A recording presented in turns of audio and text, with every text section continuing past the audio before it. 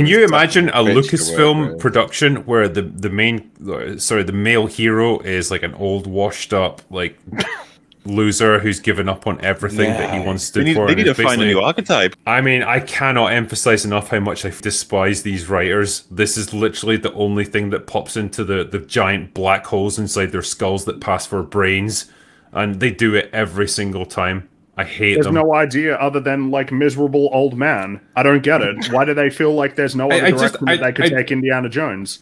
I just love them to meet some happy old people. You know, like a unicorn. Go on a meet and greet, and it's like, yeah, you know what, my life is pretty fulfilled. I'm happy. You know, I've got grandchildren and stuff. Like, I really enjoy like the time that I've got left, and you know, I think it's good. I've got a lot to live for. Well, at least it's like, no, it doesn't make sense. It seems like they. Oh, go for it. That narrative doesn't really make sense if that's what you're trying to tell, that he's still got a reason to live, and then you've got Kathleen Kennedy going around going, yeah, Phoebe Waller-Bridge can replace him, it's no big deal. Then you can't have your marketing directly contradicts the story and the plot. You can tell they desperately wanted her to replace him in this one, like, and I can see the fingerprints of like the early versions of this where she was just going to straight up replace him, and I think they pulled back from that because they knew the reaction. But even then, it's like still. You know, she has to be smarter than him. She wins every argument. She's always proven right about everything. She's the day. She saves his life. She's stronger than him, and it's just like, oh, fuck off. Fuck off with your fucking women are fucking amazing at everything, and men just need to move aside and die. She's deeply dislikable as well. This is the thing; they didn't even craft a character that you can remotely like. They literally made a character to dislike.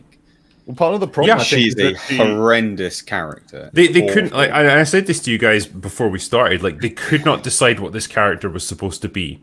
Like, they couldn't decide if she was going to be a femme fatale or a geeky, like wannabe fan of Indiana Jones, or a con man, or an adventurer, or a strange family member. Yeah, like everything. So they tried to combine all these different ideas into one character, and like she can't possibly play all these different roles. And like Phoebe Waller-Bridge isn't that fucking good of an actress anyway, so she's like struggling no matter what. Did you not think it was really out of place when she started eye fucking all the men just randomly? Yeah. It was so bizarre. This is like Kathleen Kennedy came on set and she was just like, right, you know, women get ogled all the time on screen. Like we're gonna flip the script on this one. It's like we're gonna have a hot guy go past, and she just like looks at him and like, yeah, I'm gonna fuck. Yeah, they really like it's whenever like, wow, they did the her being horny scenes. I had like a distinct feeling of like, wow, they really, really wanted this in there. They really want the scene where you see her being horny, and you're like, okay. It was very, it was so jarring and out of place. Like the sort of comedic element of her boning the son of like some mobster in, you know, Morocco. Fine, sure. Like it's I mean, it's shit, but it's written in the dialogue, and it's part of, you know, that whole thing. They did some backstory to it. The other one, like on the boat, when she's like, "Oh yeah, promising, very promising." Like, shut the fuck up. What are you? Do you know why I take so much issue with that one too? Is the fate of that man that she says looks promising? Yeah, that guy, he just drowns.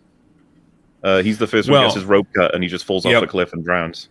And then there is actually a scene, right, where they've escaped from the bad guys. Like in Dispareil, I'm going to put this in context for you, right? They have chartered a boat that's going to take them out to a shipwreck where they can dive down and retrieve a piece of treasure. And so they've got a bunch of Indiana Jones's old friends that are going to help them out. The bad guys show up, they fucking teleport in. Don't know how they found them, they just always show up whenever the plot wants them to. Kill all of the crew, but then eventually Phoebe Waller-Bridge and Indy manage to escape.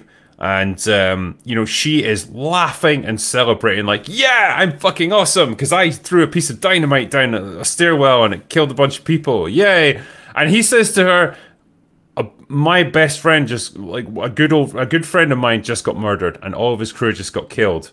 And there's literally 2 seconds of silence of like, oh shit, let's let this sink in. And then it's back to joking around and moving forward. It was like a strange moment of awareness in the film of what had actually happened. It's like Harrison Ford, maybe on set, just said, like, we have to point out the fact that these people just died.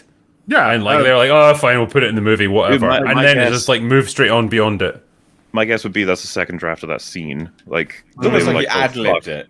Someone, it was genuinely like he ad-libbed it. It's like, fucking insane. That whole crew, they had a whole life, a wonderful business, a wonderful adventure. Indy comes into their lives, they've all just been executed. And it's like, See, imagine what you could do, right, from a character development point of view, if you, say, had her be a young, idealistic, wannabe adventurer, and she's wanting to go out on all these crazy, like, adventures and stuff, and this happens, and she gets to see the awful dark side of all this shit. Of like, people fucking die doing this stuff. You know, people that like put their trust in you, that you're friends with and stuff, they can just get killed because they know you and you're doing something that you shouldn't be. What a sobering moment that might be for a character. How that might cause them to reflect upon like the choices they made and whether they want to even be involved in this world. That could be like an interesting thing you could play with. There's a lot of fertile ground there. Instead, nah, just don't think about it too much. Move on to the next fucking stupid thing and clack like a mindless seal. Well, the problem is that's what this movie is all the way. Simultaneously naive and cynical at the same time, like simultaneously world-weary and also aloof as to the things that are happening. That's what I mean. They don't know what this character is supposed to be. She's trying to be like a bit of everything. Is it that, or is it that if you think that the writers can't actually put themselves in somebody else's perspective, right? So what you've just done involves you like being as if you're in the movie. But if you write a character as if you're yourself, it takes on your personality, and all these characters are absolutely horrible people. You had Galadriel, you had Kit from Willow. The main woman from Fubar is literally the worst character I've ever seen in anything. She's absolutely repulsive. But in this situation, if you put yourself in that perspective yourself, you know that this isn't real. So those people that died, yeah, they're only imaginary, so I don't care about them, so they can't write a character that cares about them. Well, it takes on their entire personality and everything. Would allow you to have a horrible personality because it's you, but also not care about any of the events that happen. So you come across as about not caring about the world when it's just like, well, it's just fantasy. I don't mind.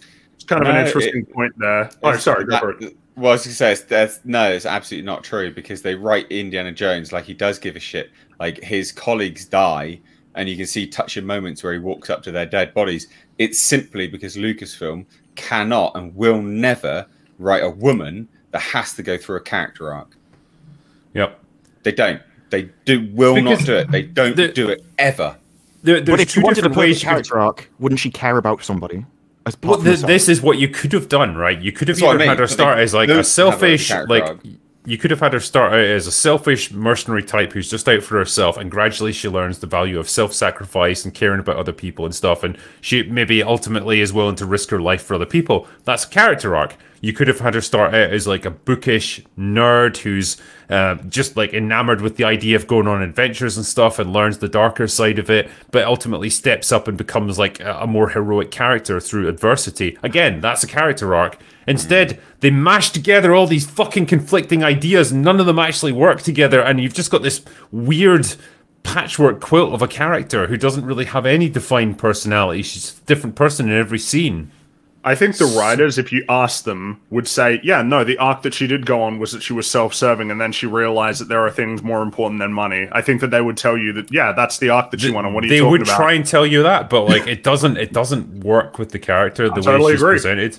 Yeah, I think I think a big problem with her is like she's the biggest source, I would say, of like the tonal dissonance, and part of it feels like she's always performing for the audience and not like a character who exists in this world and in this story.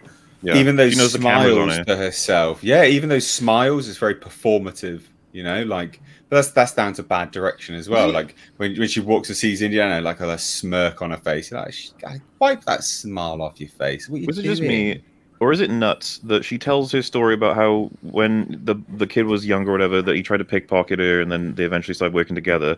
I was like, oh, so literally the short round history. That's like 1-to-1. And nobody, he doesn't mention that at all. It doesn't come up. I was like, hello? It's the Moroccan short round.